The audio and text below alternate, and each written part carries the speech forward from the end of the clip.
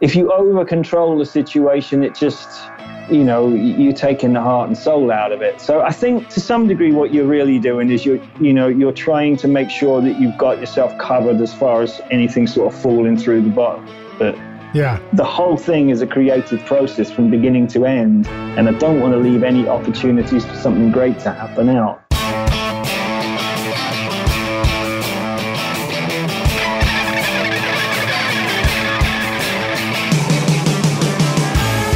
Welcome to Recording Studio Rockstars. I'm Lid Shaw, and this is the podcast created to help you become a rock star of the recording studio.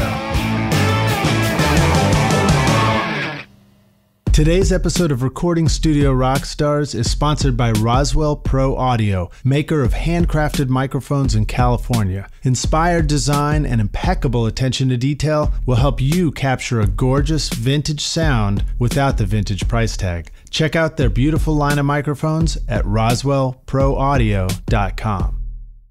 Sending your music to be mastered can be scary, but sending your music to a total stranger for mastering can be really scary. Chris Graham is a Billboard chart-breaking mastering engineer with thousands of credits and knows how to make your record sound fantastic. But more importantly, he understands that there is one person that really knows what a great record sounds like, and that's you, rock stars. So if you're thinking about hiring professional mastering, but not sure if it's right for you, go to chrisgrahammastering.com and get a free sample mastering of your song. Go find out just how great your record can sound at chrisgrahammastering.com. Just click the link included in the show notes. Hey Rockstars, it's your host Lid Shaw, and welcome to Recording Studio Rockstars, bringing you into the studio to learn from recording professionals so that you can make your best record ever and be a rock star of the studio yourself. My guest today is Ted Hutt, a Grammy-Award winning British music producer, musician, and songwriter living in Los Angeles, California. Ted was originally a guitar player and founding member of The Promise, The Great Unwashed, God's Hotel, Reacharound, and Flogging Molly. He moved on to production from there and is credited with many chart-breaking albums, including the Gaslight Anthem, Flogging Molly, including their RIAA certified gold recording, Drunken Lullabies, and its follow-up Within a Mile of Home, The Bouncing Souls, Lucero, Dropkick Murphys, Old Crow Medicine Show, and Audra Mae, amongst other notable artists. And I want to give a big shout out and a thank you to Brad Wood for making the introduction to Ted. I look forward to digging into some awesome questions today about recording slamming Irish music, among other things, on the show today. So please welcome Ted Hutt to Recording Studio Rockstars. Ted, are you ready to rock, man? I think so, yeah. Is that what you guys do when you're recording this kind of slamming Irish stuff? Is it considered rocking, or do you refer to it as something else? Well, we all sit around and drink tea and eat biscuits to get our vibe going. And then we just and you plot and scheme against the upcoming recording session. Something like that, yeah. Awesome. Yeah, it's fueled by a lot of PG tips and berries, yeah.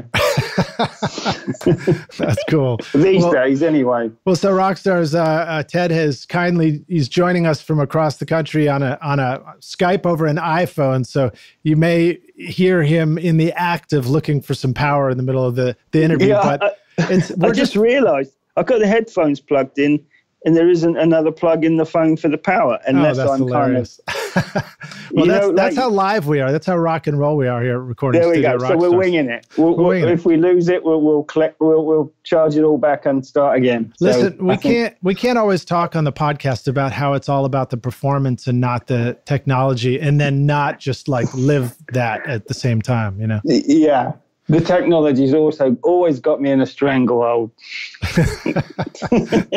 Well, I like to credit our guests for being the first time to say something on the podcast, and that's the first time somebody said stranglehold in over 100 and however many episodes. So I like the song. I don't like the artist. Excellent. Well, so Ted, I've given a brief introduction. Fill in the gaps for us. Tell us a little more about who you are and how you got into all this. Into this interview? No, that was Brad. Yeah, not the interview, but into recording music. I listened to Brad's interview. That was a really good one. Thank you. I hope I can. I hope I can do that one justice. Well, we're off to a good start already. So, how did we get into this? Wow. I guess that goes all the way back to sort of picking up a first guitar, really, or watching somebody on a TV screen. That I don't know what point I really made that connection, but it made its connection, and it was just something that had to be done from that point onwards. Mm-hmm.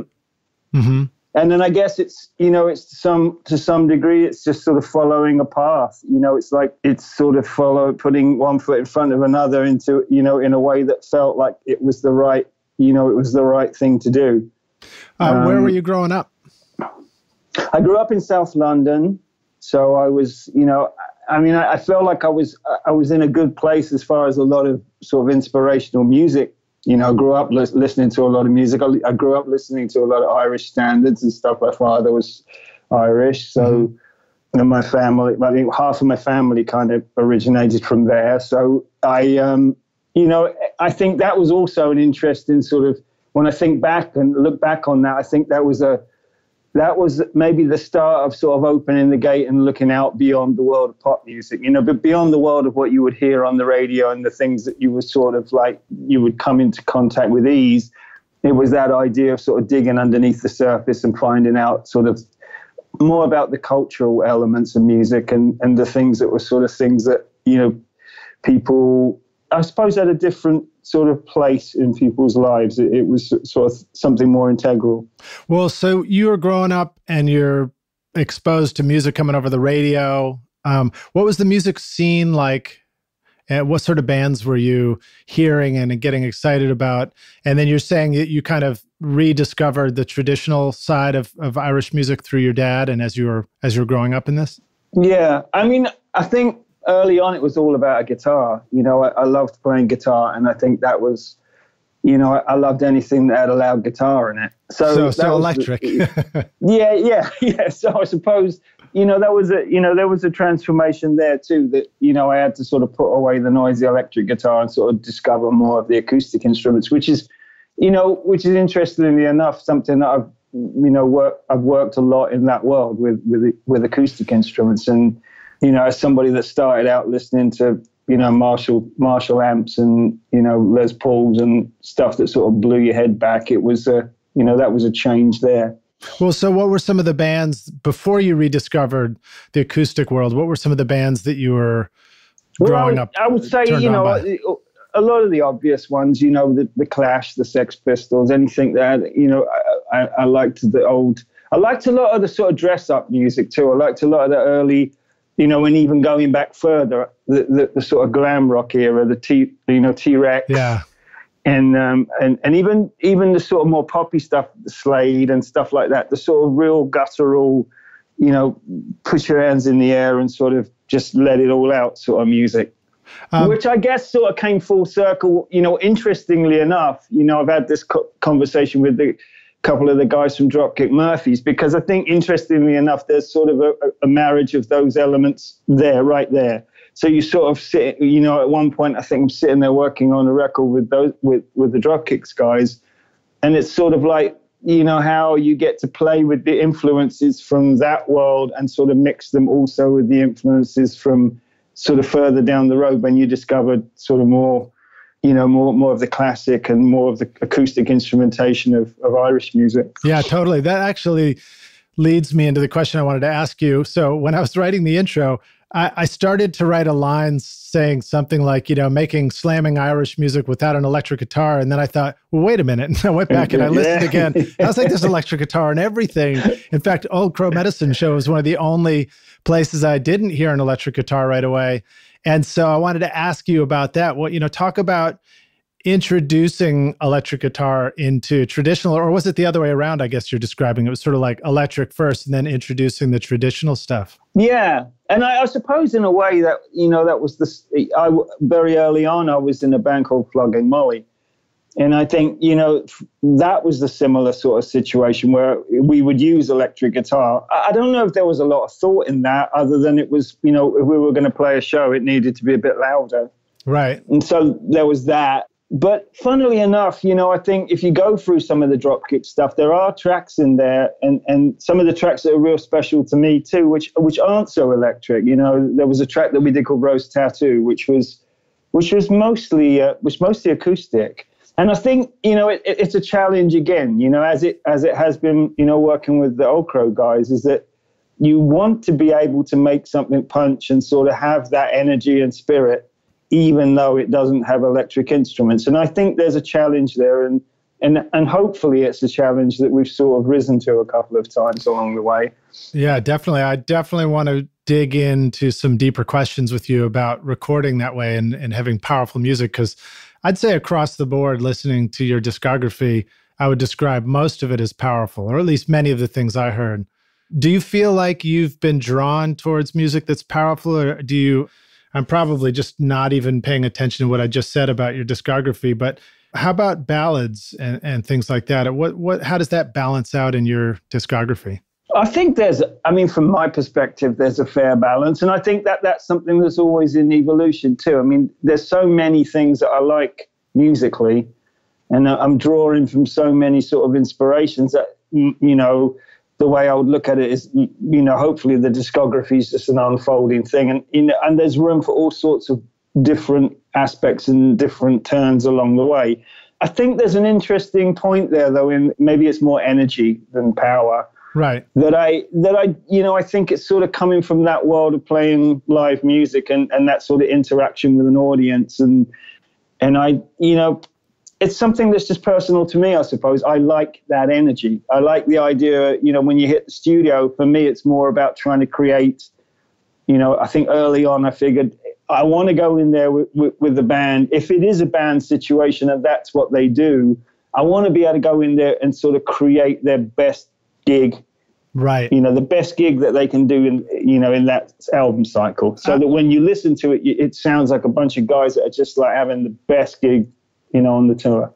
I was just imagining that, energetic music, it's music that it doesn't match up well with an empty room.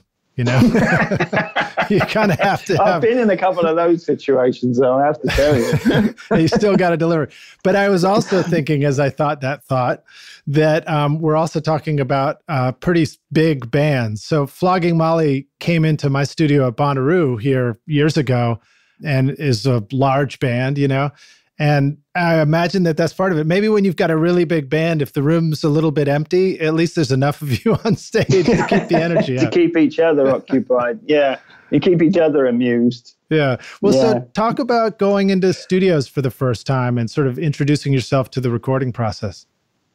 Well, my first studio experience was with, I was 17, I think, at the time, and it was with a producer called Mickey Most, who had been sort of he'd been a big pop producer, and I think it maybe was even him that coined the phrase bubblegum, for pop music. And it was terrifying to me. It was like this, real sort of alien space that sort of seemed like, nothing I'd ever set foot in before. And I remember there was a control room that was sort of up in the ceiling, and it looked down on you as you were playing. Like Abbey Road or something. Yeah, and it was a mixture of sort of, just a mixture of every feeling, really. It was sort of something that I'd really strived to get to that place, and it felt like a great accomplishment to be standing there making music in that environment. But yet again, it also felt very sort of alien. So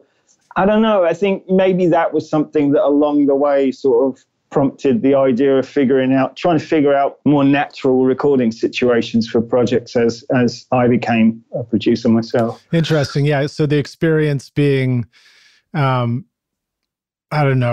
feeling invasive of your music making process guided you towards wanting to produce sessions where it feels more transparent? Yeah, I think so. And I think as I went along, I was a guitar player in various bands, and I think as I worked, and I was very fortunate to work with some great producers, and I think that was a very interesting period, sort of seeing all the different ways that you could record stuff from the sort of very, very basic guerrilla style recording. I remember we had a producer called Steve Lipson very, very early on.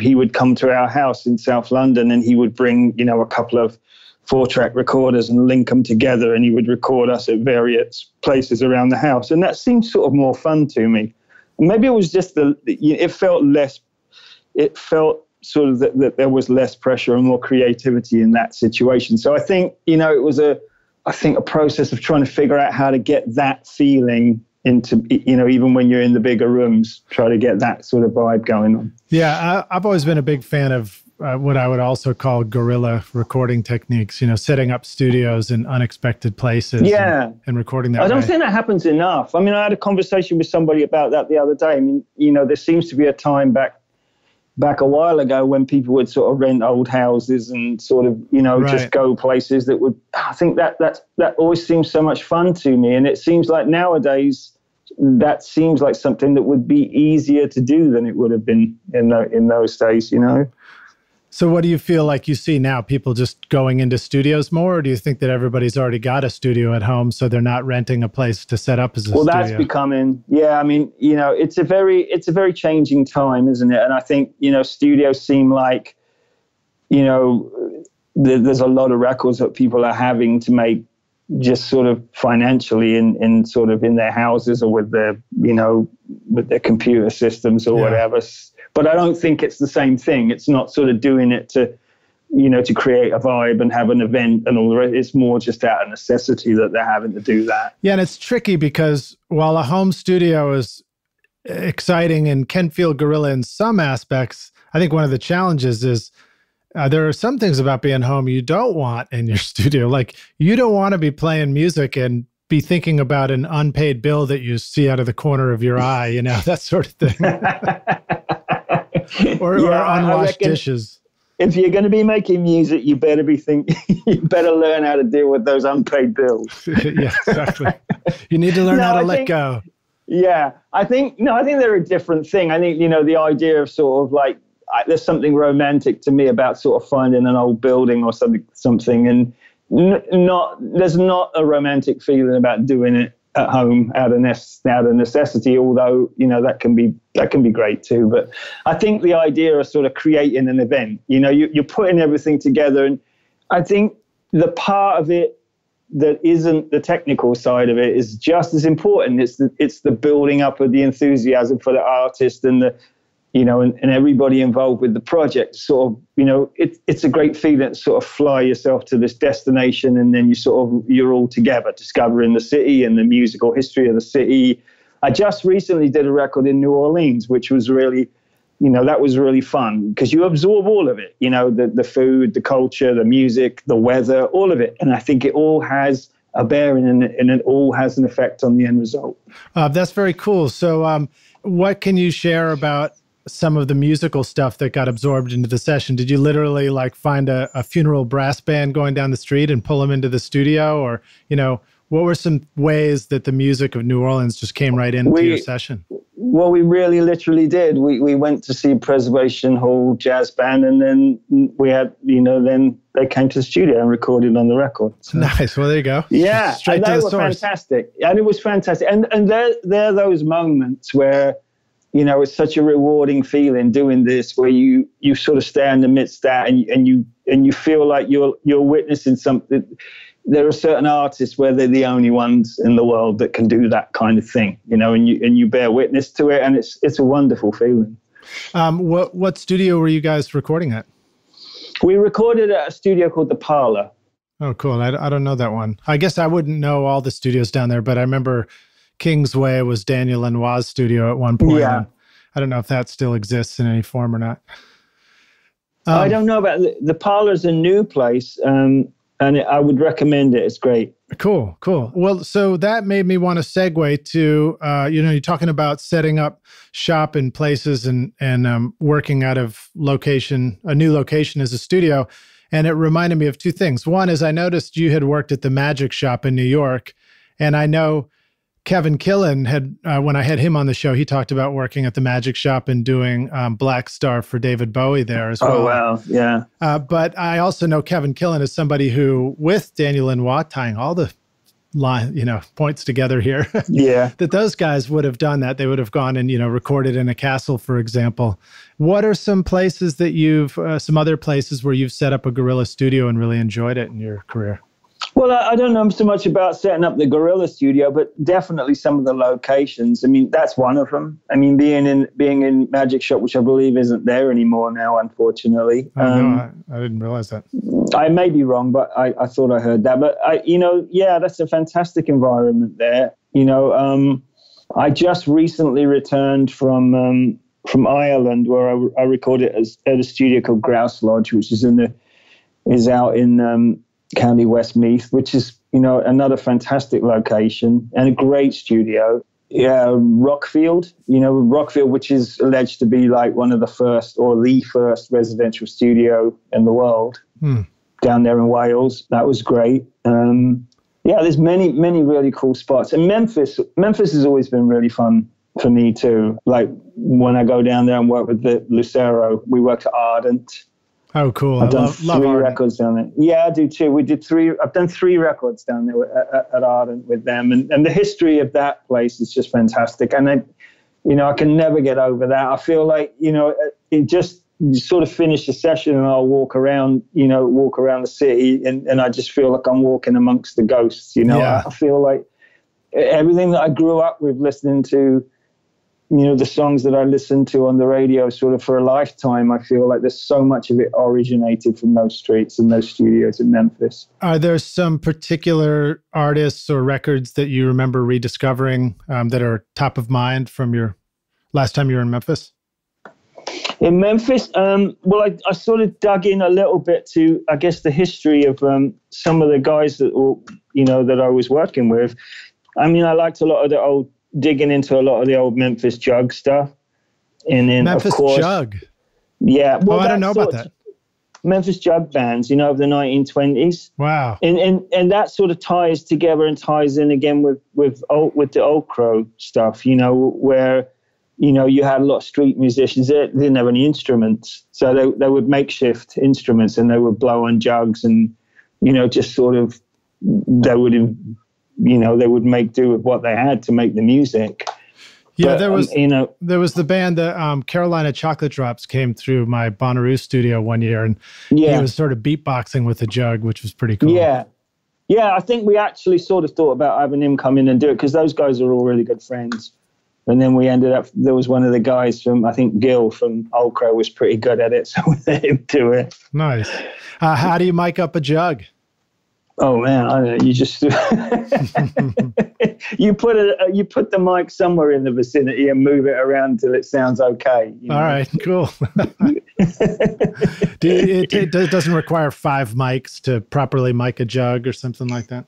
No, I don't remember using 5. No, I mean that studio we worked at Blackbird. We did the last record I did with Old Crow. We did at Blackbird, so we were sort of spoiled for mics too because I think he's got probably the biggest mic collection or one of the biggest mic collections in the world down there. So I think at one point we looked out into the room and we had a U-47 on about everything. So, well, we can, so we will. Let me ask you that tough question. So when you're in an environment where you have sort of unlimited choice, how did you handle that and how did you not let that derail your session?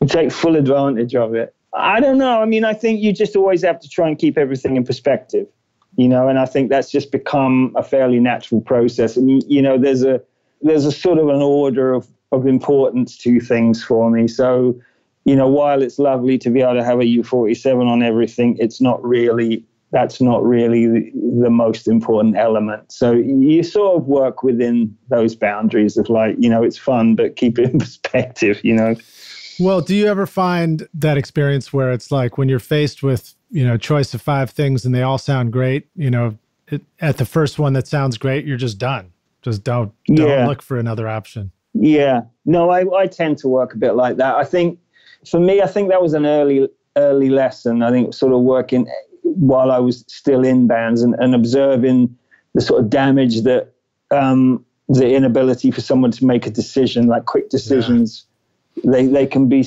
they can wreck things. And I think there's a challenge with that always because you do know the answer. You always know the answer. It's just sort of being in tune with yourself enough to know, to be able to read yourself. So if you're presented with 5 things, you can sit there for an hour and sort of pontificate and go backwards and forwards, or you could just sort of really tune yourself in and go, that's that one. Yeah. Make the decision. make the decision. That's good advice right there. Well, even to, and I think sort of even if it's the wrong decision, it's still the right one because it's the one that you made. Right, because you're on to the next thing now. Yeah, exactly. So it's like even if it wasn't the best sounding one, I'm sort of a believer in that it's a constantly unfolding process, and it's quite difficult to make the wrong decision because you're sort of, as long as you're making the honest decision at the time, I think you're always going to be okay. That's good. I like it. Well, so I like to ask guests to share an inspirational quote at the beginning of the podcast. Have you got anything else that's as inspiring as that you want to share? Do I have anything inspiring to say? Be honest. Be honest. All right, cool.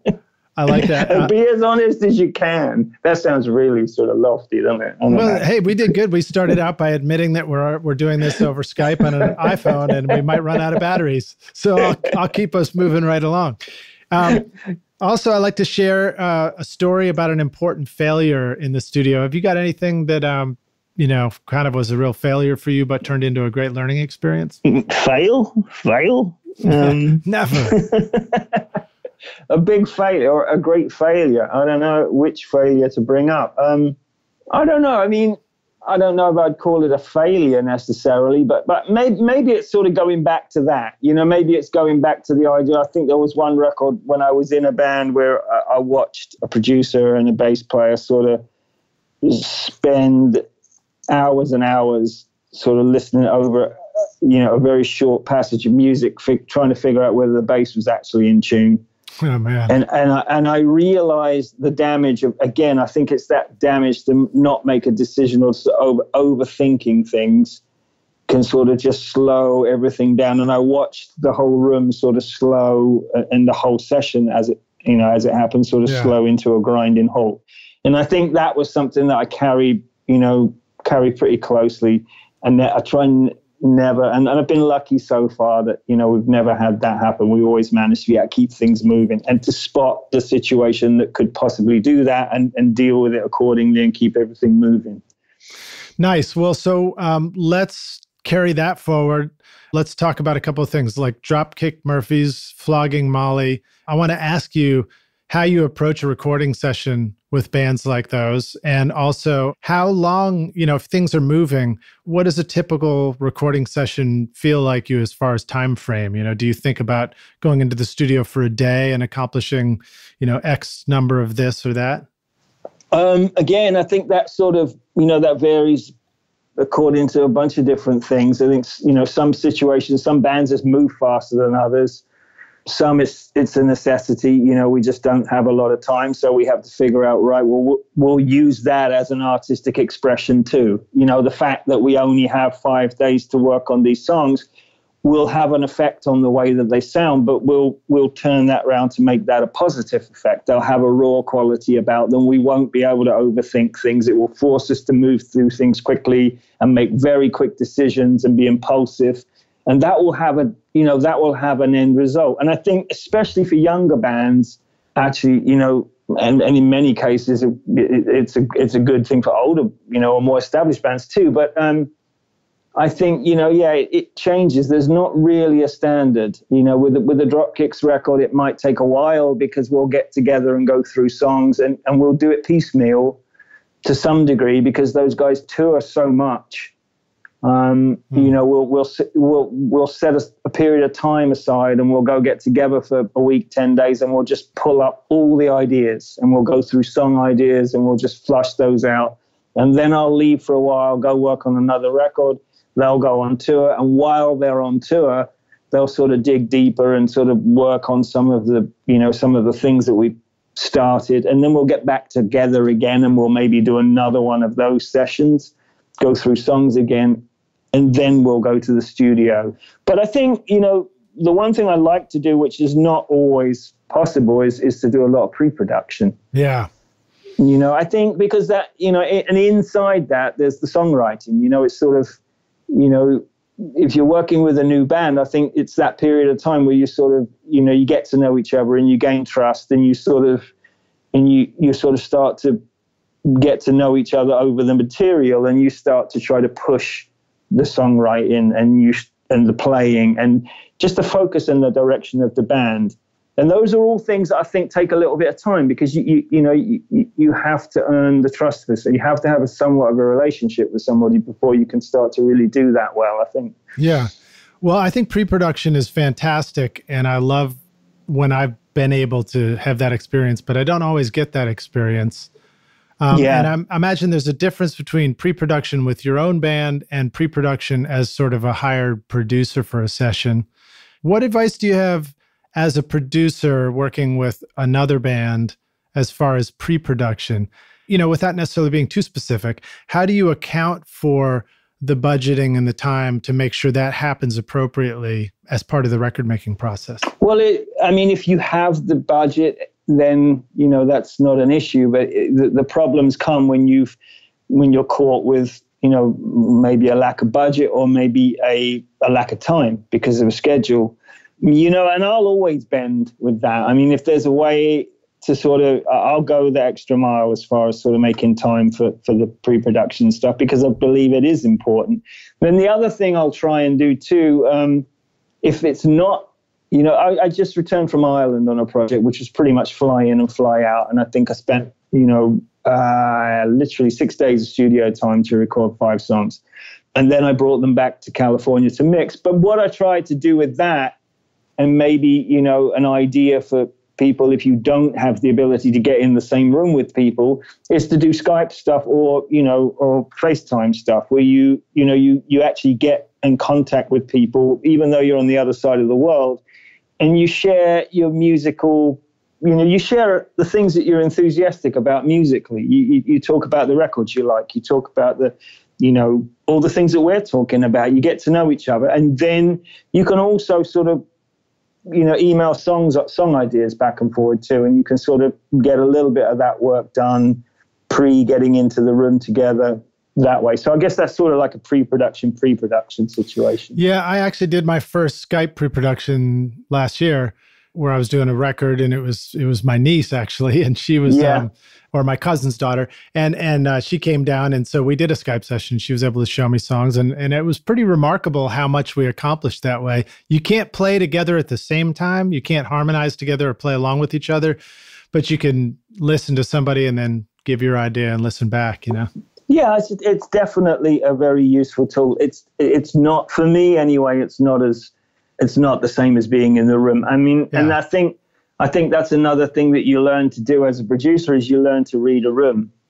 You as you suggest ideas and as you sort of put ideas back and forward, you have your eye on the room and the players, and you can gauge how far or how much or how little you can push each idea at the time, which is quite difficult to do over Skype because you can't see everybody.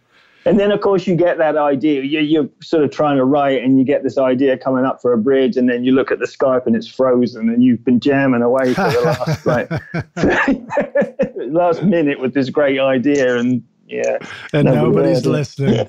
Hopefully, the record won't be like that. Okay, so now let's talk about pre-production with a band versus pre-production with an artist who's, the songwriter, an individual. Yeah. I don't know how often you're assembling a band around a songwriter.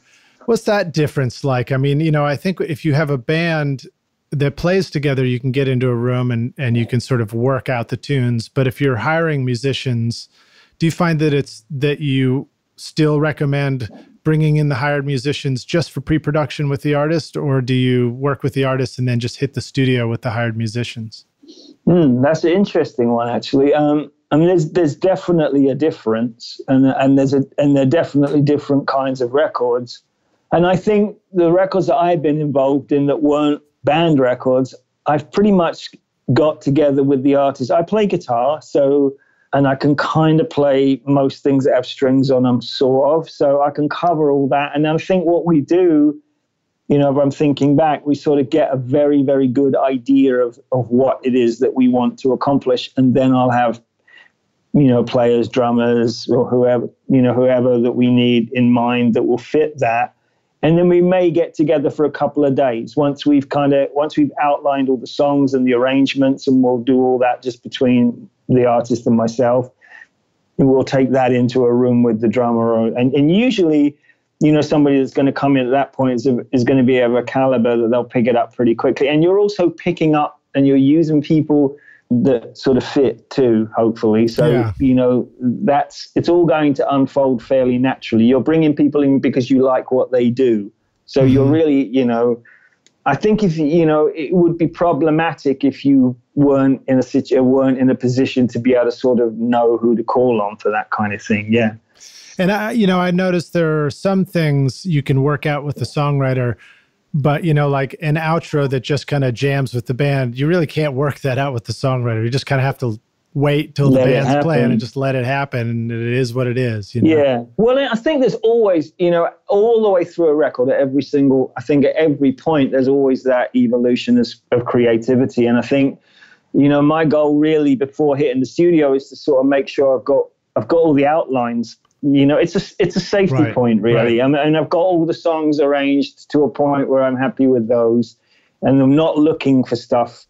I'm not going into the studio going, man, this song really doesn't have a chorus, or this has no lyrics, or this bridge, where's the, I've got all those things as well as I can. They're all figured out. So I think hopefully then what happens is you've set a really good bed for those things to happen. So the next thing that will happen will be all the elaborations and the things that sort of take it all to another level, and the unexpected moments, and watching great players sort of do things that you didn't expect them to do and going, wow, that's fantastic. I didn't plan for that, but we're keeping it, and those are the things that keep it exciting too. I think if you over control the situation, it just, you're taking the heart and soul out of it. So I think to some degree what you're really doing is you're trying to make sure that you've got yourself covered as far as anything sort of falling through the bottom. But you're also definitely not putting a cap on where it could all possibly go.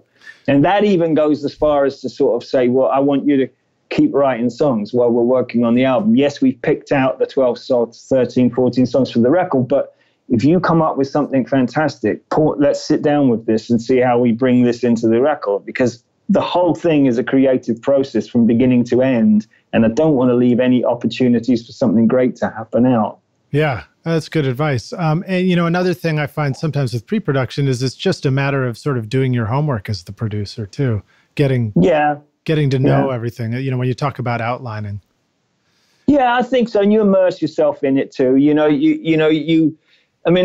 It's a great experience too to sort of decompress from the previous project, sort of dig back into your record collection and your world of music and films and books that inspire you, and sort of recalibrate yourself for the next step, because you're always drawing from that natural place, the thing that you sort of keep yourself honest and true with. Everything has a slightly different flavor and a direction on it. And for me, I've always thought it's a really fun way for me to sort of compartmentalize my record collection and go, this record's going to be this part of the record collection, and you rediscover things that you haven't been listening to for a while, and you are able to go a bit deeper into that world this time. And, it keeps it changing. I think that's important, that you keep stuff changing up. Yeah. I think that was why it was always hard for me to stay in a band. It's too much of the same thing all the time. Yeah. Honestly, I felt like, it's you get torn, because I do love that. But I would feel like, while I was in Flogging Molly, I'd feel like I love being in Flogging Molly and I love being the guitar player in Flogging Molly. But I can't just do that. I want to be broader than that. Yeah. There's places to explore and places to go. Yeah. So let me jump forward with more questions. You're working with Dropkick Murphys and Flogging Molly in the studio. To click track or not to click track? Oh, for me, it's... I wanted to make that sound like an epic question.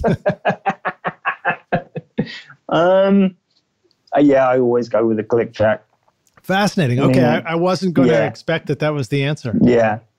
I'll be sort of unconventional with it sometimes, but it's a personal thing for me too. I really struggle with rhythms rhythm sections that are sort of floundering about. Yeah. It's got to be tight and swing into me. Interesting. So we try with everything we can do to make that happen. And when we're thinking Dropkick Murphys and Flogging Molly, are we thinking about a drum set, or are we thinking about not a drum set? Nice drum set. We do. Okay. Yeah. All right. Yeah. But we'll sometimes let it be, we'll let it float a little bit. And then, sometimes also there's, there are songs where, it just doesn't feel right to have it a constant tempo. I think there was one track I think we did where we played around with the tempos all over the place. I think it was a track called Boys Are Back. Right. Where we pulled the tempo back 4 beats per minute on the pre-choruses so that we could sort of recoil for the chorus. Interesting. So when you listen to it, it sort of drops right down before the chorus and then the chorus. And then even I think the chorus is slower than the verse. And, so there was a whole mapping going on with that one. And I think, I'm fortunate too with bands like that they'll allow me to play around with things and they'll give me the time to, and they'll trust me with sort of play it at this tempo, play that bit at this tempo, let me cut those together, see how that, and they'll let me do it. And fortunately, it worked out okay. So, what are some ways that you accomplish that tempo change with a click track? Is it something where you draw out a click track that's changing time and the band's playing to it, or are you typically maybe doing sections at certain tempos and then putting it back together? Any advice there? Well, with that one, I did sections. I think I tracked the song at one tempo, the whole thing at what I thought was the main tempo, the best tempo. And then as I listened to it, I felt like, maybe the chorus just felt a little on the front for me. So I said, can we, play me a pre-chorus through the chorus into the post-chorus, just play it for me a couple of times. And I tried a couple of different tempos with that. And then I also felt the same with the pre-chorus. So I got the guys to play me the verse into the pre-chorus, into the chorus a few times at different tempos. And then I sent them all out to go get dinner. And I just sat there and got all the bits together until it felt like it sort of went through its motions, in the way that it that felt right to me. Talk about that a little bit, because I think you just casually mentioned a really important tactic in the studio as a producer or an engineer. You sent them all out to dinner while you worked on the edits. So talk about that process of wanting to do something that is going to take some effort, like comping a vocal, like comping takes together, and whether or not the artist and the band should be involved in that process, or what's the best way to present it? My experience with that has always been I'm totally happy for anyone that wants to be here during this process to be here. I've always felt like, the idea of sort of shrouding something and saying, I was kind of semi-joking when I said sending them out to dinner because they didn't need prompting. But, it's... they like dinner. They like, we all do, yeah. I think it's that trust element. When you have a good relationship and you have a good team going, I think it's very important that before you set out to work on a record, that you establish that you say, look, you've got to allow everybody to have their shot at doing what they do best. Don't get in people's way over things. If you don't like the end result, you don't like the end result, and we'll figure that out. And I always sort of make a big case too of like, I'll never force an artist to do something that they really, really don't want to do. It's a collaboration totally. It's always the artist's record. I think it's always very important to respect that a lot of these bands have been out there for a long time doing this. They put their lives into this, and it's to be respected. And I do have a very firm sight on that at all times. So, I think, if you're working with people that you share an excitement and a passion for you have a lot of similarities in the things that you like, I think you're going to be okay in most cases with that. Every now and then something won't work out. And in those cases, I think it's also important to be able to sort of accept that too and go, well, that one didn't work. Okay, on to the next one. And not allow that to be sort of a big deal. If you don't take risks and you don't try stuff out, then you don't really ever accomplish anything great, I don't think. Yeah. Well, and as far as the stuff like the, the stuff like the vocal comping, I find more and more people just don't want to be, there are artists that will sit there and sort of scrutinize everything you're doing. But the more fun, and I think that the more successful records that I've been involved with, they don't do that. There's a degree of trust. Right. And there's always, there's that moment where, well, let's come in and go through this. Is there anything that's sort of sticking out there and it's bothering you? And, well, let's look at that. Let's fix it. It has to be a nice, even sort of back and forth with things, and not putting people in positions where you're trying to force them to do something against their will. Yeah. And I would say that as people have experience with comping vocals, they realize it sucks. So they learn to not want to be in the studio for it. Well, that's the thing about, I learned that early on with mixing and stuff like that. You get young bands, they're like, I need to be there during the mix. And I've had conversations with managers, record labels, where I'm like, it's fine, let them be there. Because I know that after one day, they won't be there anymore. Right, they won't. They'll sit around, they'll be like, this is really boring. And I'll say, let me do this. And then when I've got it to a point where I think it's rocking, come in and then we'll go through a few things, and right. That seems to be a bit of a pattern. Unfortunately, it's a fairly painless process in most cases. I just had a vision. A mix is a bit like a baby being born, and it doesn't talk yet. Yeah. But when it's old enough to talk, then come in and we can have a conversation. Right? Well, I think that, these are important things too. I mean, I think I try very hard to not, to try to sort of make sure that people understand that you don't want to criticize something until it's at a point where it's ready to be criticized. Otherwise, we're just sort of all falling over something here. Right. You've got to allow somebody, and that works both ways too. That works for me as a producer when an artist has an idea.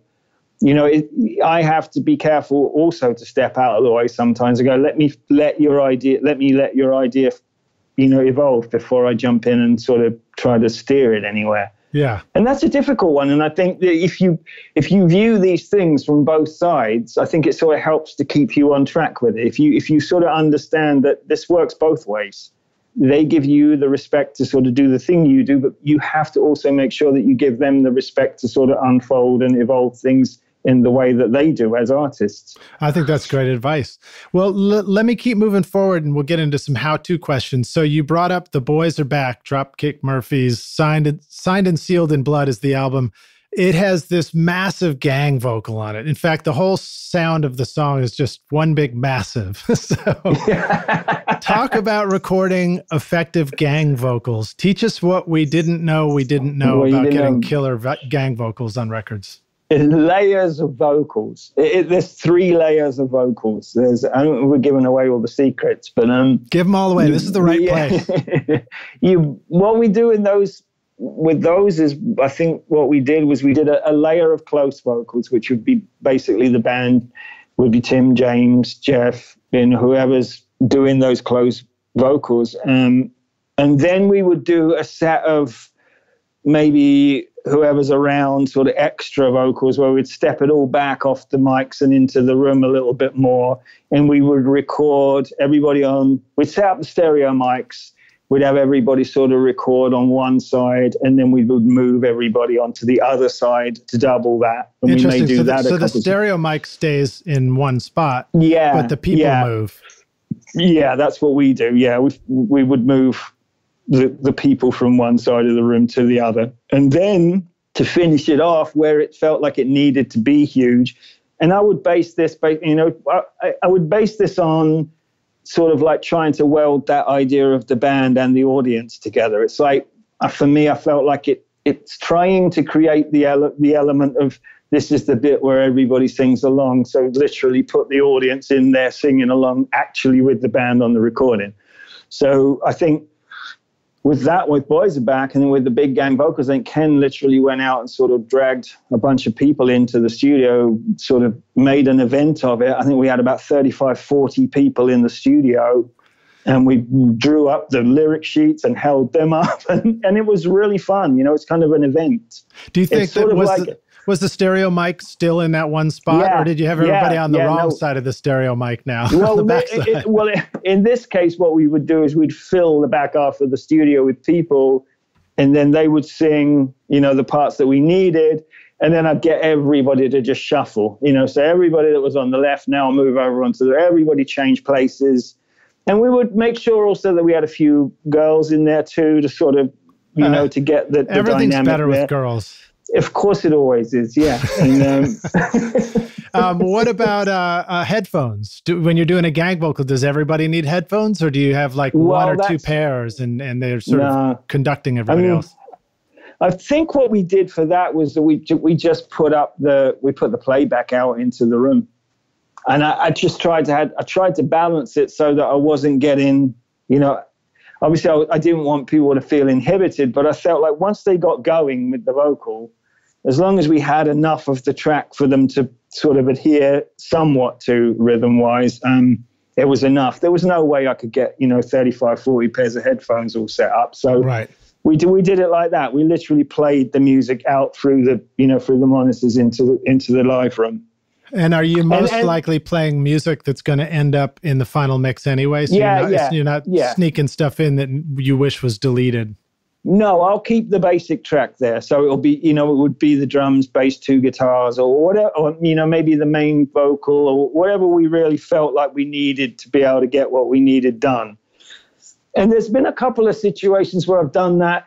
I've done a similar thing with that in the control room, to be honest, too, where sometimes headphones are just sort of inhibitive. And I've had singers that, I don't know why, but I'm just not feeling this performance. And we've done stuff where we've had them sort of come into the control room, crank it up, and have them sort of hold a SM7 or something in the control room, put the speakers out of phase, so we're getting as little of the actual bleed as we can into the mic, but just let them do a performance in front of the track.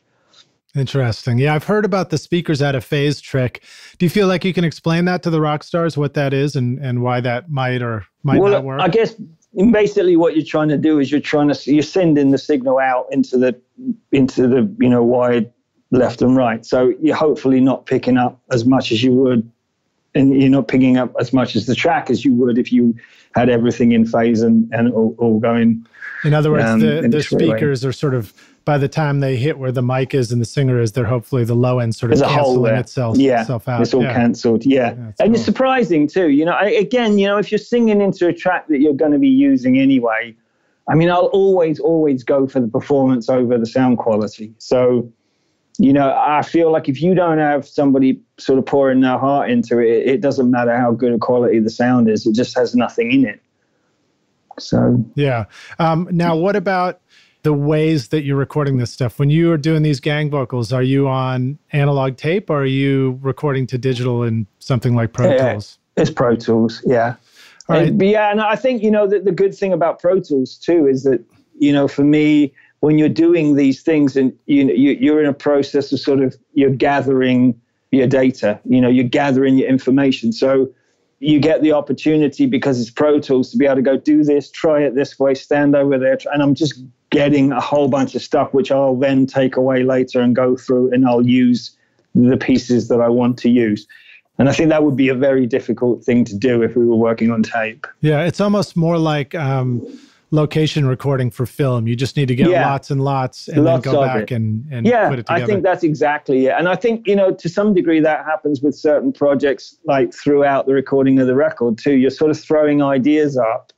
And I feel like, when you're in the heat of it and in order to keep things moving, you don't want to pontificate and you don't want to sit there and sort of if I'm in a position where I feel like, it's going to take me a while to make a decision on this, and doing that is going to slow the process of recording and the mood down.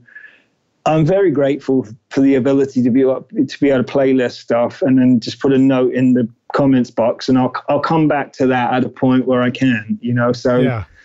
You're sort of making work for yourself further along the road, but you're also sort of, it's also coming from the place of, you have time in the studio with these people and you want to gather as much cool stuff as you can in order to sort of construct your record with it. Yeah, I'm always finding it remarkable how we might record a ton of stuff in the studio, but when I come back to it later, I discover I don't really need all that stuff. I kind of only need the last couple or something, Yeah. Well, I think there's an art in that too. And I think you have to be able to be disciplined with that in order to do it. I think, I worked with we went back to sort of talking about the learning process with other producers. And I think I worked with someone who who sort of had the feeling that all of it was valid. And, and at the time, because I was in the band, I just felt this just sounds like overblown. It sort of feels like there's too many, there's too many ingredients in my stew or whatever here. It's like I only have room for one or two really cool ideas at a time. And I don't know if I don't know if that's just me or that's just the way that, we listen to music, but the idea of having too many things almost sort of cancel each other out, and you sort of end up with nothing. So you do have to make those calls. You do have to pick the things that are moving you. And sometimes it's hard because you'll have two or three things that are all good. Well, especially if you're doing, this music that has a nod to Irish traditional music like Flogging Molly, Dropkick Murphys. There's so many cool instruments you could pick up and add another line to the recording. Let's double that. Let's triple that. But part of that, the art of that is frequencies too, because I think with that you keep it simple by, you have your refrains and the lines and the things that you want to use, and I feel like I'm pretty attuned now to be able to say that line there is clutter in that one and it's making it null and void. So let's pull that one out. If we want to add stuff, we can add stuff in the frequency range. So if you want to put something on there, put a mandolin on there that's up high, put a bouzouki on there that's down lower, put a piano line down there. So you're filling the frequency out. So you're making it high. You're making it high to low rather than just adding a whole bunch of confusing sounds. And that's not to say that, done really, really well, there are things there where people can use, and there are some people that are sort of genius with counter melodies and things, and I love that too, where you can have two or three melodies working, but they all work really well together, and they highlight and emphasize each other. But, I think it's being able to spot the difference between something that's really moving and sort of clear and something that's just confusing. Yeah.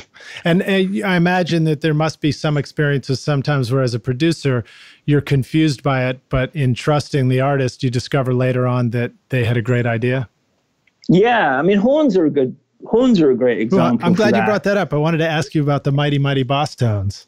The horns. Yeah. Well, that's a really fun one because that literally does do that for me. That's something where,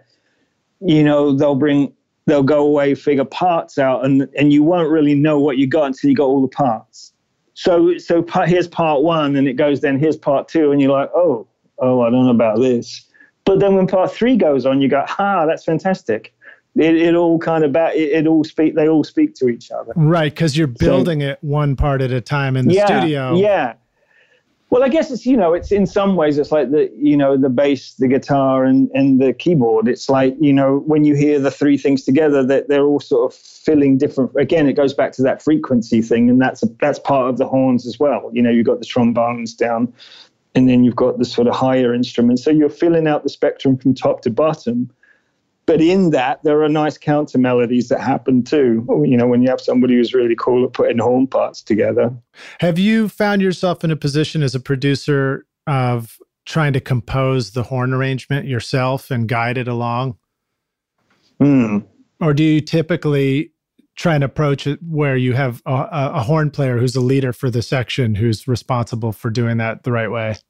I think I've been very fortunate with all the horn stuff that I've been involved in where, that is one element where I'll be honest and I'd be like, I can suggest the melody, or I can go, how about something like this? Or I can say, here's a record that I love and I love the way the horns are on there. Can you take that away and figure out how you would come up with something that's of that flavor? But, that's a world where I feel like it's a good idea to let somebody who really knows what they're doing do it. Yeah. I know that I've been in situations where I've utterly beat up a horn player all day, only to prove to myself that I really am not the one who should be leading the horns. It's interesting. It really does sort of stand aside. It's like, I think for me anyway, it's just, there are many things that I will get involved in and sort of get into the mechanics of it, but the horn stuff, bring somebody in that really knows what they're doing with it. Yeah, that's where I learned words like embouchure, which translation, the horn player can't keep playing as long as you'd like to keep recording. it's physically not possible, Yeah, even things like that. There are the things that you don't think about like that. It'd be nice to have this pad go right through the chorus. Yeah, well, I can't do that. I actually don't. My lungs just aren't can't that big breathe enough. that long. Yeah. And I've had a few instances where I've gone, wouldn't it be cool if the horns did this? And I've looked out and I've got like a look back that's like, no. That's the worst idea ever. Well, let's talk more about recording the Mighty Mighty Boss Tones horns. What do you want to say about microphone choices and the different horns? What do we need to know if we don't know anything about this yet? Well, we try to keep it very ribbony. I mean, we'll use like the Royers or the Coles or that such like to sort of, I like that sort of older, more saturated, grainy sort of sound. Yeah.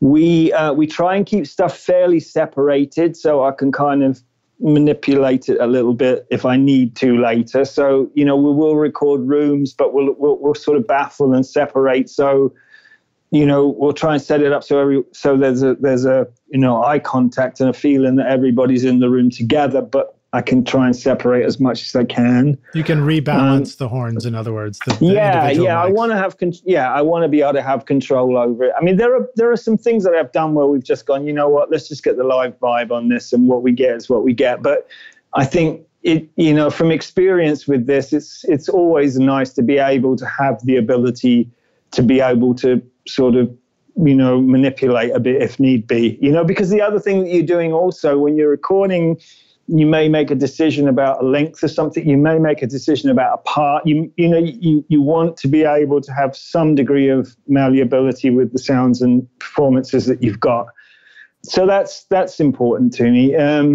Sound-wise, I mean, we usually just use, for delays and things. I just recently really like we've been playing around with tape slapbacks, or the sort of short plate with the with the slapback sort of processing.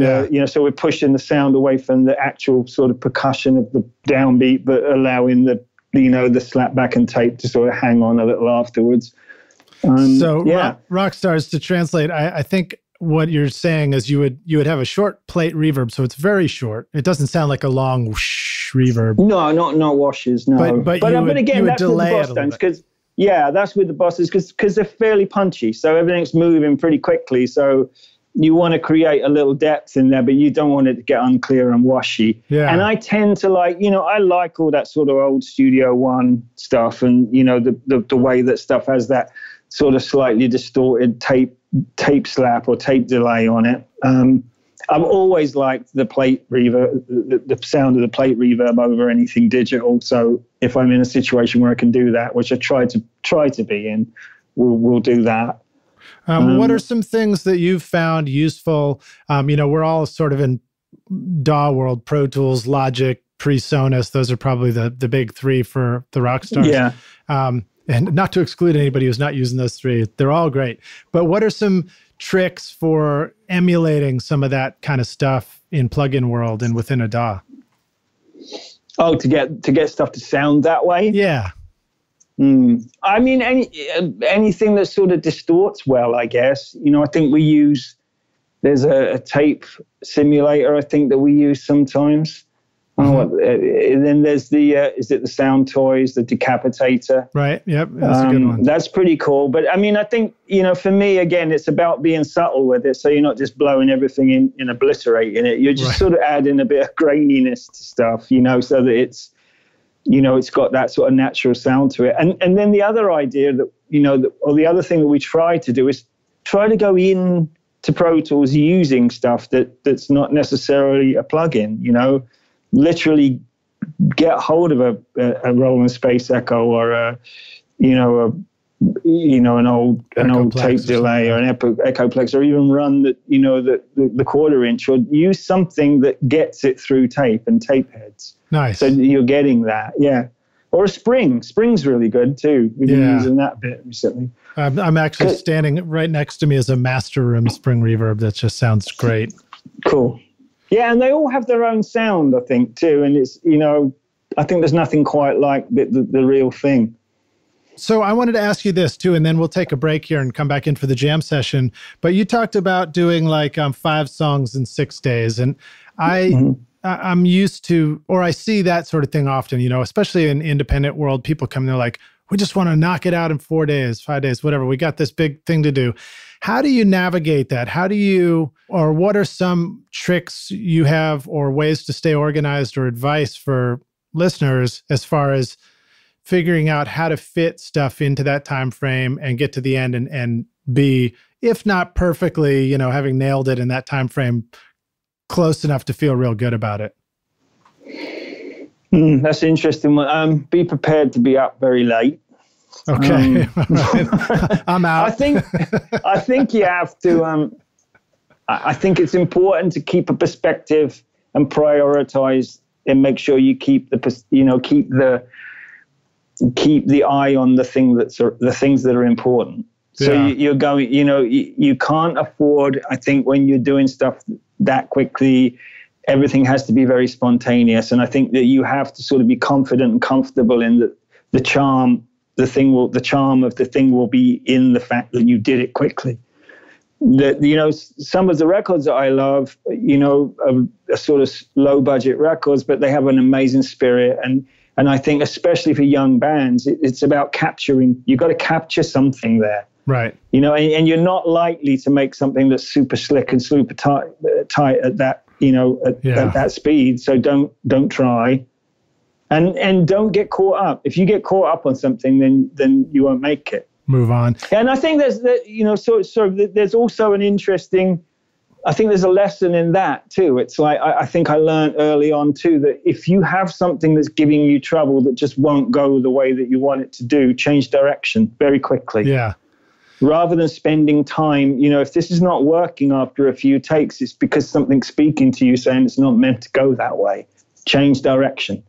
And that's a creative decision too. And often those things will lead you down another path that you'll, you know, in a couple of days' time, you'll go, that's really cool. I love the way that ended up there. And it wouldn't have happened if we hadn't hit a roadblock trying to do the thing that we thought we all wanted to do at that earlier point. So do you find that it's easier to, you know, look at 2 days and say, yeah, I think we can track 3 songs each day and knock out 6 songs or whatever it is in 2 days.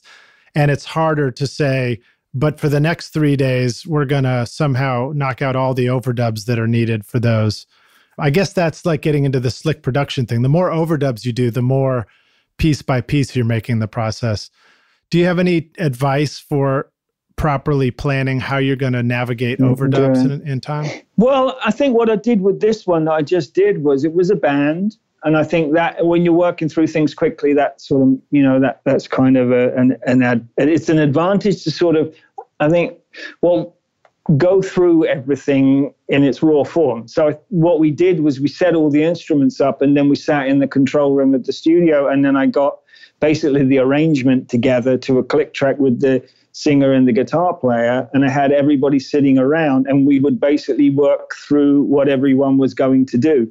We changed a lot of the parts from the band's original demos and original ideas. So we had to construct parts and we would do it very quickly on the spot. And then basically what we did was we put in, and again, this is always different from project to project. But what worked for me with this one was that I put the outline of the song down with the singer and guitar player, who was a very good guitar player and singer, and sort of got everything down really quickly to a click. And then I had the drummer play to that and then go through the drum parts with him where we needed to change stuff. And then gradually each instrument I laid in. So while at the end of the day, it sounds sort of a little bit like, I mean, I think somebody at one point coined the phage sausage making where, you know, you get nervous about people from the outside seeing the process because, you know, it may seem unnatural to you to work this way. But for me, it's very natural to work that way. Yeah. And it's also, you know, horses for courses too. You know, every single situation is going to be a different way to do things. I think when we did Old Crow, we set everything up and we did everything was live takes. Even though we had everything isolated and separated, it wasn't about building tracks. It was about everybody sort of playing together and hear the interaction of the instruments as it went along. And we had the ability to change things, and we did, but the core of it was live. Whereas a situation like this, because I had limited time, I didn't have the time to be able to do that. So I was basically constructing and steering the tracks and the way that everything would interact as we went along. I mean, maybe in some ways what would be fun would be to do all that, go through that process. And if you had the time, then go, right, now let's all go and record it together. But, you know, it's probably unnecessary. It came up pretty good. So yeah, no, I agree with you. I've found that if you've got a band and you can arrange and sort it out with the band together, then it can work to go in and focus on each thing and getting it just right afterwards. But yeah. All right, so that was great. I loved hearing all that. And we're going to take a break now. But last thing, you can answer this as quickly as you want. I wanted to say, how did it feel when the Dropkick Murphys, Going Out of Style, sold 43,000 copies in the first week of being released? Because that sounds like a pretty good moment. I think it was a very special moment, and it feels like an accomplishment, you know, for a band that's, you know, for a band like Dropkicks. I think I've done 3 records with them. They've all gone top 10, and our most recent one, you know, I didn't realize they changed the format of the Billboard charts, but I think we figured it would have been, had they not changed the format, it would have been number 2 on Billboard. So we would have got as close as you possibly could to a number 1 album with them. It's not the most important thing, you know, but it is a nice sort of, you know, it's a nice treat. Yeah. You know, I think Al from the band called and said, did you realize it looks like we're going to be, I think we went in the number 6 on that album. We're going to be number 6 in Billboard. It feels, you know, it's a nice thing to hear. And also it lets you know that there's people out there sort of waiting for the music, which is the more important part of it. Yeah. Well, cool. Well, thank you, Ted. And we'll take a break now. We'll come back in just for a moment for the jam session. Before we do, Rockstars, I want to remind you that you can find links to the stuff we're talking about. I'll include YouTube links to many of Ted's records so you can check them out and go listen to the stuff right in the show notes, rsrockstars.com. Use the little magnifying glass and just type in Ted and it'll take you right to the blog post. So we'll see you in a moment for the jam session.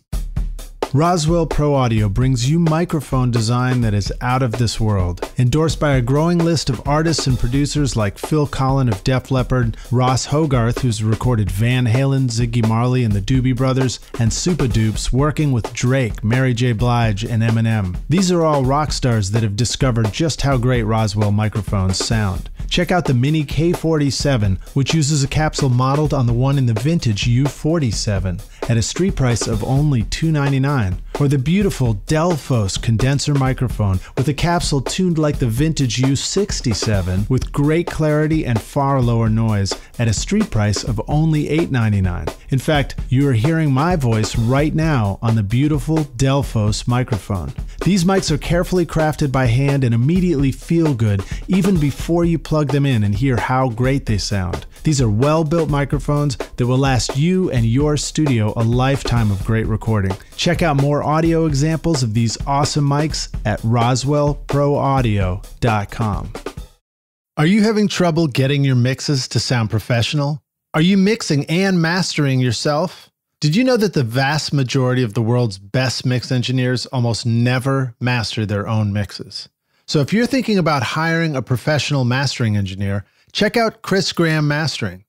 Chris is a Billboard chart-breaking mastering engineer who has mastered thousands of songs for both professional and home studio clients just like you. Send one of your songs to Chris and he'll master a sample of your song for free. If you decide to hire him, you can also get a free video mix consultation before mastering to help you get the most out of your mix. To learn more, check out chrisgrahammastering.com or just click the link in the show notes. Hey, Rockstars, we're back now for the jam session. My guest today is Ted Hutt, joining us on Recording Studio Rockstars. Ted, are you ready to jam? We'll see. All right, then. When you were starting out in music and recording, what was holding you back? Me. And why the voice is in my head. I've learned to have a little control over those. Did you stand up to yourself as a bully and punch yourself in the nose or something?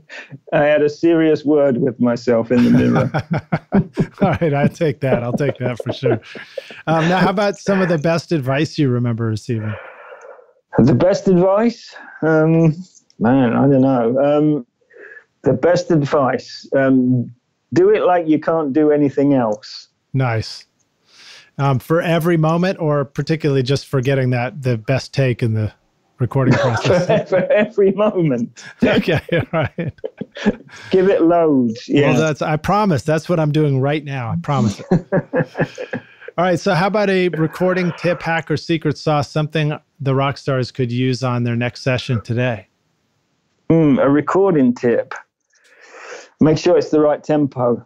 Good advice. How do you like to make sure it's the right tempo? What are some tricks for I dance around the studio. Okay, all right, cool. You and Michael Jackson. Did you put speakers in the ceiling? I'm not quite Michael Jackson, but I have a go. So you're dancing. What tools do you use to capture that tempo and make sure it's right? Or measure it, rather? Well, I used to use my watch, actually. I was really impressed with it. In the early days, I worked with the producer, and then we would be playing, and he'd be looking at his watch. And I thought it was because he was figuring out how quickly he could get out of there, but it was because he was checking the time. But nowadays, I've got an app on my phone, like Time Tap and stuff like that. So that's what I'll do. So wait, so you're talking about being ninja enough to look at the second hand moving and sort of quickly calculate what the BPM is? Oh, that is hardcore. Yeah, you do it over 30 seconds or a minute, and you just count and the you're getting an bars estimation. Yeah. Interesting. All right, so now I'm sorry, what did you say you would use now? Just something on your iPhone or something like that? Yeah, I've got like a couple of little, apps, and I use those, the little Time Tap apps and things. Yeah. Have you found that, do you sort of get close and then play the click for them and say, how's that? Or do you try and match it up while they're playing before you even show it to them? Either way. Yeah, sometimes. I mean, sometimes it comes off sometimes it'll come off a demo. Sometimes it'll come off, they'll have a song, but I feel like the tempo's wrong and I've got an idea for something different. So I'll shoot that out and have them play to it. And sometimes it's like, just play for a while and feel it out until they feel good. And then I'll time tap it. There's multiple different ways. And also, I will labor on that slightly because I feel like if I don't have the tempo right, then I'm building on not a solid foundation. So I'll do stuff a bunch of different times too. Let's try one faster. Let's try one more faster, because that way then I'll be like, that one sounded too fast, and now I know we've gone past the point now. So I know I'm reassuring myself that we've got the right tempo. Yeah. It's kind of like if tempo was a closet and you were standing it, you have to reach your elbows out and hit the walls and figure out where everything is. You got to push the boundaries a little. That's a good analogy. Yeah. Well, that's kind of you to say so. It's kind of a weird analogy. All right. So now how about a hardware tool for the studio? Obviously a metronome sounds like one. A watch. Anything else? A metronome. Actually, when I did the first Old Crow record, they were quite wary of the click tracks and the time stuff, and they wanted to do everything freeform, and that wasn't super exciting to me. So what we did was we came up with a compromise where I asked Norm, their manager, if he wouldn't mind running and getting a physical metronome, the wooden one with the swinging. And I put it up on top of the the partition, and I put a microphone in front of it, and I went, that's been around for a long time. Let's have a go at playing to that. That's as old as your violin, as your fiddle. And it totally sold it. Yeah, it was great. Yeah. That's cool. I like that idea. I've also enjoyed doing things like, get an old school drum machine and play to that, or just... Once we did a song where we took a guitar and I had him just hit a muted chord, just went chunk like that, and we put it into an infinite loop on a delay pedal. And that became the click track for the song, and it actually stayed in the song because it was cool. Well, I was going to say that. I mean, it's quite often when you do those things, you end up keeping them. They become an integral part of the track, which is cool. Yeah. Okay, how about a software tool, something you're excited about or want to share that is cool to use? My most used Nudge. Nudge in Pro Tools. All right. So how do you like to use Nudge? I nudge things about.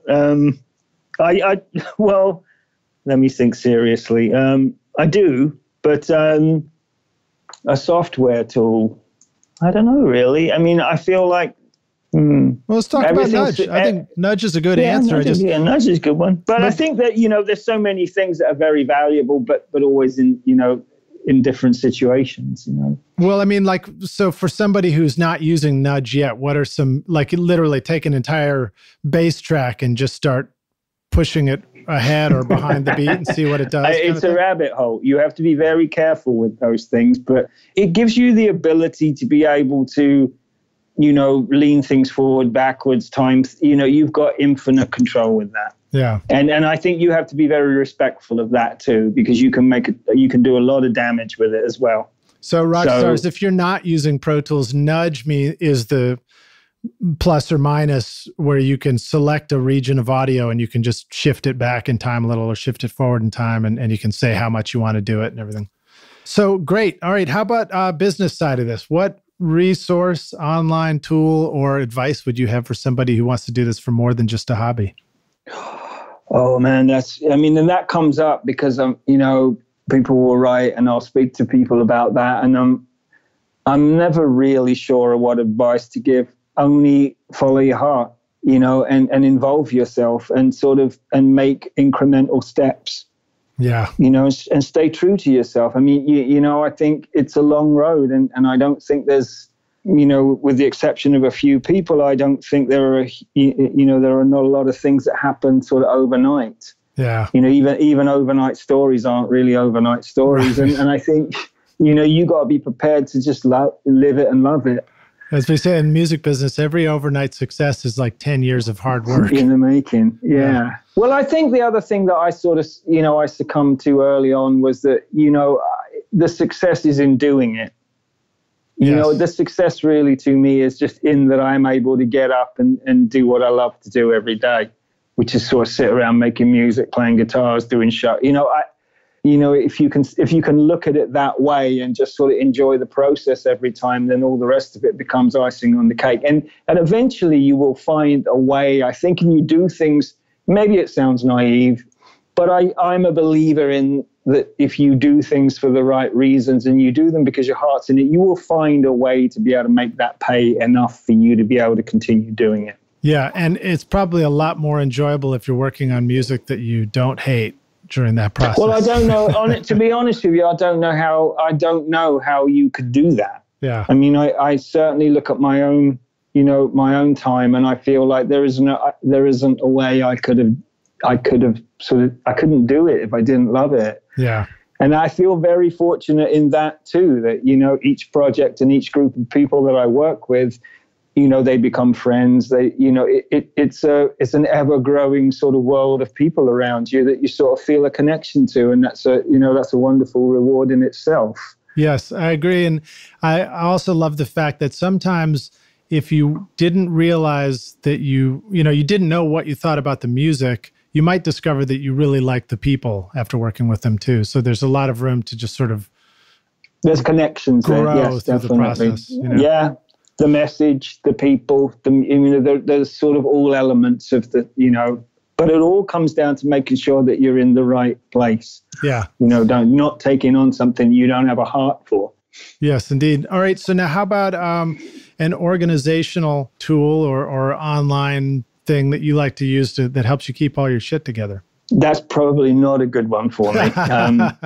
As you've witnessed, I'm not very good at keeping anything together. All right. Well, talk about it from that perspective. I'm astonished. I'm absolutely astonished that I can keep a file full of tracks and takes, and I know where everything is, but I can't find my phone charger, and I can't, and I don't know. Organization's not a strong one for me. Talk about maybe how you avoid getting frustrated by all the technology and, not feeling derailed by it. Simplify. Okay. I think it's a matter of simplifying. I mean, I think, you've got sort of so many options. I think, going back to an earlier question where you were talking about sort of the options, I think, I mean, that's a great tool, the ability to just go, I need to simplify this. Are you somebody that really likes to have a notebook and a pen around as part of your process, as opposed to a phone and an iPad? I'm somebody that likes the idea of having a notebook and pen that never does. Yeah. No, I use my phone, actually. I write a lot of ideas into the notebook area in my phone, and I do refer to them, funnily enough. Yeah. And another thing I do, when I'm out and about, is I'm always, if I hear something, this is another thing that I think is important, is to stay connected to what it is that you love. So if you hear a record or you hear a sound or a song that you like, I always note those things. I have lists in my phone of things that I like, so I'll go and check those out, at a time when I'm not in the middle of stuff. Or even sometimes it's really important when you're in the middle of stuff to be able to go, I'm just going to step away from an hour and sort of just check out things that maybe I heard when I was driving or while I was waiting for a burrito or, whatever it was. But I heard this song or this sound, and it really sort of moved me, and I want to check out what it is, because you're always looking for new inspiration and stuff to draw into what you're doing. So last two questions here, and they're both hypothetical, and then we'll wrap up. But the first one is, imagine sort of having to start all over, and you're in a new place. You need a simple setup to record with. You need to find people to record, and you need to make ends meet while you're doing it, or you're giving this advice to somebody who's about to go through that. What would you choose for and it doesn't have to be super specific, but something to start out with to record, finding people, making ends meet? All of those things, or one at a time? One. I think you have to work with what you've got, whatever you can get. I mean, when I started out, I was very fortunate that there were a lot of people that helped me. So there were situations where somebody had let me have studio time, or I came in as a guitar player. So in the early days, I'd watched engineers and producers, but I had no real schooling. I didn't really know what I was doing. And again, I asked people for help. I think that that's important, and then also not abusing that, trying to figure out if somebody's willing to help you, figuring out how you can sort of pull enough information to keep yourself moving without bugging them every 5 minutes. And then a lot of it is just sort of through, it's just experimentation yourself and sort of blazing your own trail, really, and having confidence that, do things and be willing to make all the mistakes and be willing to record things that sound dreadful so that you can go listen to them, or have somebody come listen to them with you and explain what you could do to make them maybe sound a little bit more like you want them to. But also in doing that, try to make things your own. So you're not sort of part of this idea of everybody's learning how to do things in a way where we're all sort of creating the same sound. Right. It's important I think it's important to keep the eye on the personality of things, and sometimes, I remember reading about the Beatles, how they thought that Elvis, John Lennon thought he was Elvis because he put a slapback on his vocal and he thought he looked like Elvis. So in his mind, and if you look at that as a study, he's getting it all wrong because he's nothing like Elvis. Right. But he's getting it all right because he's John Lennon. So I think that that's an important thing to bear in mind, in our sort of incremental versions of that your mistake may be the thing that makes you really unique. So be careful not to get rid of all your, be careful to do things the way that I got myself tangled up with that. No, it's all right. Quite now to finish that sentence, I think you sort of unintentionally answered my last question, which was going to be, if you could go back in time and give yourself one bit of advice, what would you say? And it sounds like it'd probably be along those lines, just follow your own path and be willing to stick it out. Yes. And I think that, the one thing that sort of ties in with all that is to have confidence, Yeah. Where do you get that? There's a little store down the road next to the CVS, I think, that sells it. It's pretty expensive, though. Awesome, man. Well, I know we had some leaping around and stuff, but so many great answers, and what a pleasure to chat with you and just hear your insights into all this stuff, Ted. Well, you too. Thank you. Thank you so much for being on Recording Studio Rockstars with us. Let the listeners know how they can find you, follow you, learn more about you. Well, I've been struggling with the social media stuff, to be honest, because that sort of falls into the organization realm. Right. I have an Instagram, Ted Hutt. So okay, cool. I can be sort of followed there. Yeah, I mean, if you want, that's another thing, actually. If you want to get in touch with people, there's always a way to do it. That's as far as I'll go with that. Yeah, I'm Rockstars. I'll try and put the link in. There was also a great interview with you and the Gaslight Anthem as you guys were making a record together, a sort of black and white video. Do you know which one I was referring to? Yeah, that was from the Magic Shop. Yeah, from the Magic Shop. So I'll try and drop that link into the show notes too, if you want to check that out as well.